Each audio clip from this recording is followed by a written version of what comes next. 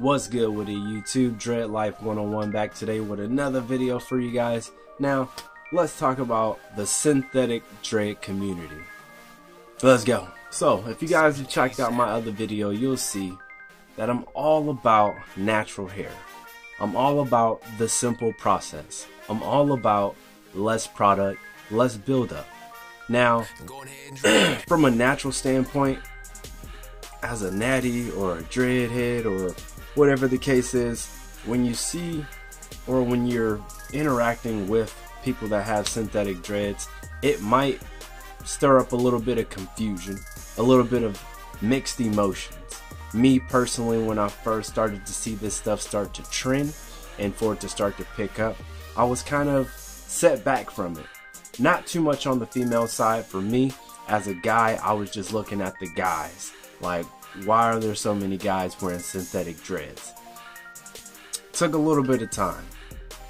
I still feel the same way about guys wearing dreads. The synthetic dreads. I really just, I can't give the approval on it. If your dreads look real and, you know what I mean, they don't look synthetic, but they are fake, great job, awesome at it. I just wouldn't say go do that.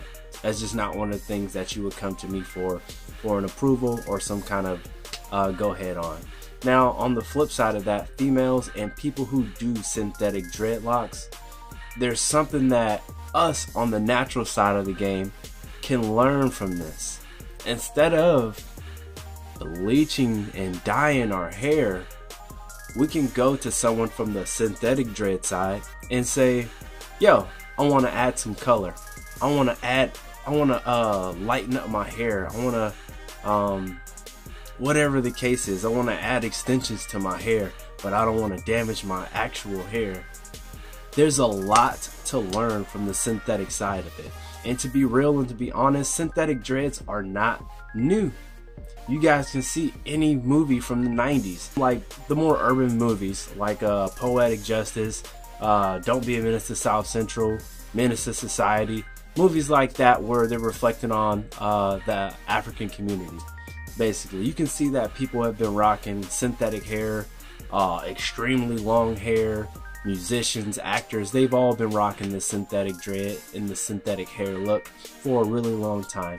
The only difference in today is that obviously we have social media, which we can spread communication instantly and to everywhere, to everyone across the planet.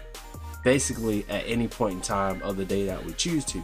Back then they didn't have that, so there was less of a concern, there was less of a unity within the dread community, and now all these things are starting to build up and kind of take play into everyday aspects. So with that being said, I would say let's see what we can learn from it. Let's see what they're doing that we can benefit. Like I said, the bleaching, the coloring, the styles. If you guys check out some of these people's channel, I don't have any to refer to or reference from, but I'm just saying, like, if you look at some of their channels or you look at some of their videos, some of these people are doing fantastic work. And just like on the natural side, there's people who are awesome at what they're doing and what they're talking about, and then you got another side that's like, put 20 cans of aluminum sulfur oxide into your hair or some crazy stuff, or put vapor rub cream on your scalp, or